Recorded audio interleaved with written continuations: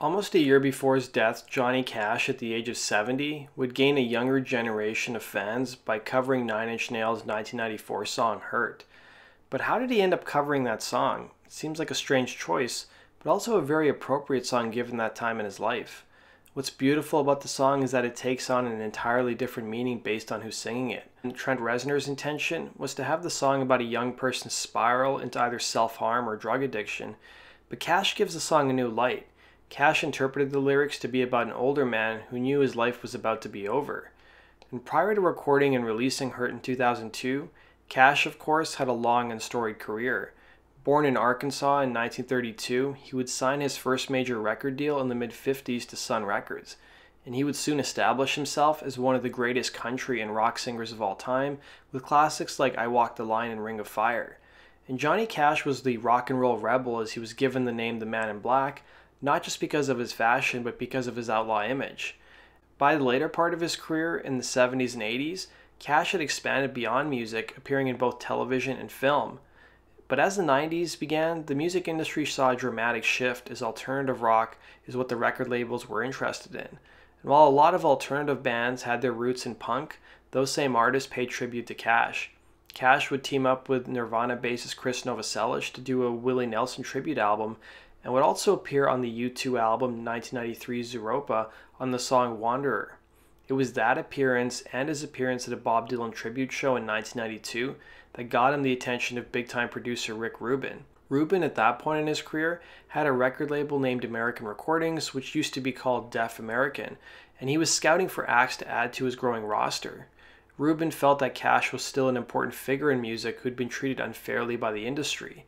Now, it seemed like an odd choice for Rubin's label given his past roster of clients, but then again, Rubin has worked with an eclectic group of artists including the Red Hot Chili Peppers, Beastie Boys, Run DMC, and Slayer. And Rubin would offer Cash something he offers all his artists: creative freedom. Here's Cash discussing how he initially first met Rick Rubin and how he wasn't interested in even speaking with him.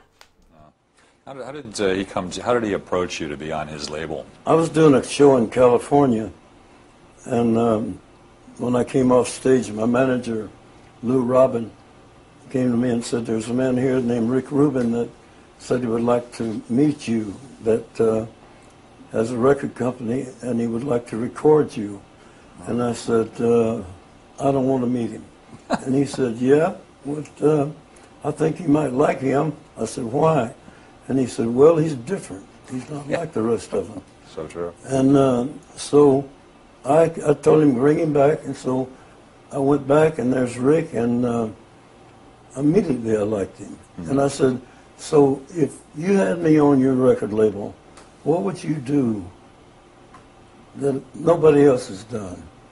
And he said, "What I would do is let you sit down before a microphone with your guitar and sing every song you want to record."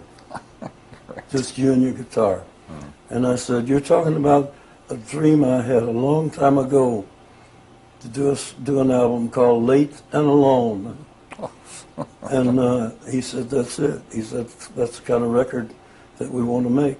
Well, that was my first American record. Cash would sign with Rick Rubin's record label, but a lot of people, upon hearing the news, were confused and even a little weary, including Cash's own daughter, as exemplified by this interview. Yeah, I'd heard of Slayer before, but you know, the thing that intrigued me, that the man that produced the rap music and the Chili Peppers and Slayer and all of them was interested in me personally. The opportunity of working with someone like him really excited me, so I tracked him down and we spent some time together. I went to see a couple of his shows, and we started hanging out a bit and talking about music. Shortly before that, Dad had been asked to do the Lollapalooza tour, and I called him and I said, "Please don't do it, Dad. Just don't. Don't put yourself in a situation where you're not going to get the respect you deserve." I just couldn't bear to think about him going out and playing to 14-year-olds who didn't know or care who he was. So when I heard about Rick, I definitely had a few of those concerns. Like, does this guy really get who he is? Back about 18 and 25. It's given me an opportunity to express myself artistically that I never had before. I wrote a letter to my uncle. I've drug out every old song that I ever wanted to sing and I've sung them. The Tennessee stud was long and lean, the color of the sun, and his eyes were green. It's given me an enthusiasm and a new look at what my possibilities and capabilities are that I never thought I would get to experience. Some of the songs I really didn't understand why he was doing them or why Rick chose them. It was a matter of getting used to a new Johnny Cash on record. The first album he would put out on Rubin's label would be called American Recordings and would see its release in 1994. The album would feature songs written by Cash himself, plus songs by Tom Waits and Leonard Cohen. The album was well received by critics and would end up earning Cash some of the best reviews of his career. And Cash and Rubin followed up American Recordings with Unchained in 1996, and that album would feature covers of Beck, Soundgarden, and Tom Petty. And the album would get a Grammy nomination for Best Country Album. Unchained in 1996 would be followed up 4 years later with 2000's Solitary Man, which saw Cash cover U2's song One. All the cover songs Cash recorded would soon pave the way for him covering Nine Inch Nails' single Hurt. His final album of his career would be late 2002's American 4, The Man Comes Around. And of course, it was Rick Rubin's idea to have Cash cover the Nine Inch Nails track. Trent Reznor was a personal friend of Rubin, so when Rubin asked Reznor if Cash could cover a song, he said he was both flattered but also skeptical, thinking the idea sounded gimmicky. But Reznor agreed, but his opinion on the matter would soon change, especially after seeing the music video. And Cash also made some minor changes to the lyrics, substituting Crown of Thorns instead of the original lyrics which had Crown of Shit. Now, Crown of Thorns was used by Nine Inch Nails in the radio edit of the song. Rubin had previously brought the song to the attention of Cash, but the country singer had trouble understanding the lyrics, with Rubin telling Rolling Stone, "I think it was hard for him to hear it. So I sent him the lyrics and I said, just read the lyrics. If you like the lyrics, then you'll find a way to do it that will suit you." And Cash trusted Rubin's insistence to have the song recorded, and it was laid down at Rubin's house in Los Angeles. It was a very emotional video. I mean, did you feel very emotional I did. doing it? I did. I felt very emotional doing the Hurt video, yes. Where did the song come from? Did Rick Rubin play it for you and say, we're going to do this song? Yeah. What did you think when you first heard it? Yeah, Rick played the song for me, and when I heard the record, I said, I can't do that song, it's not my style. Yeah. He said, well, let's try it another way, let me do something. So he put down a track and I listened to it. So we started working on that. From there we started working on it until we got the record made. Now at this point in Cash's life, his health was seriously deteriorating, and this affected his voice. Rubin would tell Rolling Stone in the same interview, there were times when his voice sounded broken. He tried to turn that into a positive in the selection of the music. It was a real struggle for him. Now the video for the song was also very memorable and was shot on a cold winter's day in Nashville in February of 2003. It would be movie director Mark Romanek who shot the video, and his previous credits included artists such as Madonna, Beck, and Lenny Kravitz. And Romanek had been begging Rubin for a chance to work with Johnny Cash for quite a while.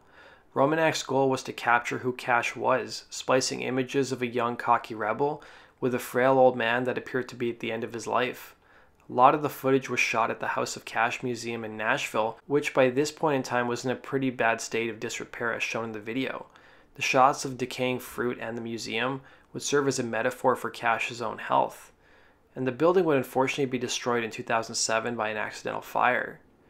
Now, several months after the video was shot, his wife of 35 years, June Carter Cash, passed away, and Johnny Cash would pass away several months later in September of 2003. Johnny Cash's final album would prove to be an amazing farewell for the legendary musician, as the album was the first Johnny Cash record to achieve gold in the US in more than 3 decades.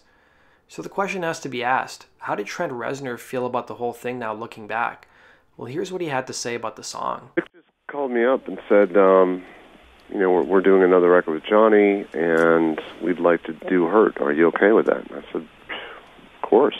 I'm extremely flattered that Johnny Cash, who I consider an unbelievable songwriter, would want to cover one of my songs. Yeah, of course. And I think just to justify my sense of not being that important in my own head, I thought, well, they're probably doing, 50 cover songs, and we were in the midst of working on something at the same time. I was in New Orleans at the time.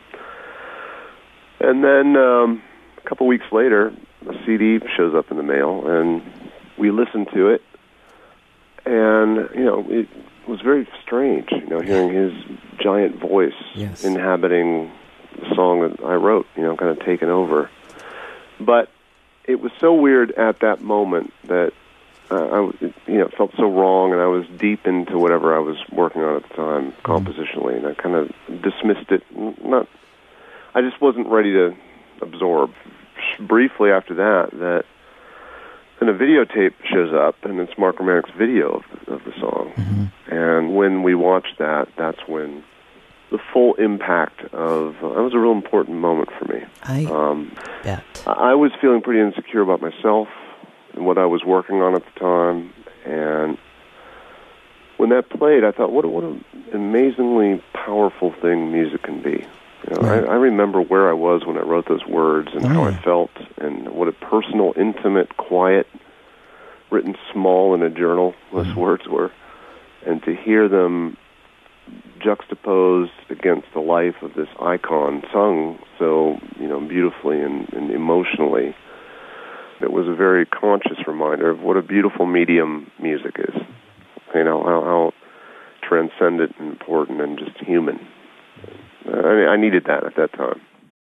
That does it for today's video, guys. Thanks for watching. Be sure to hit the like button and subscribe. If you guys have suggestions for stories you'd like to see me cover, send me an email at gnrcentralnews@gmail.com. Take care.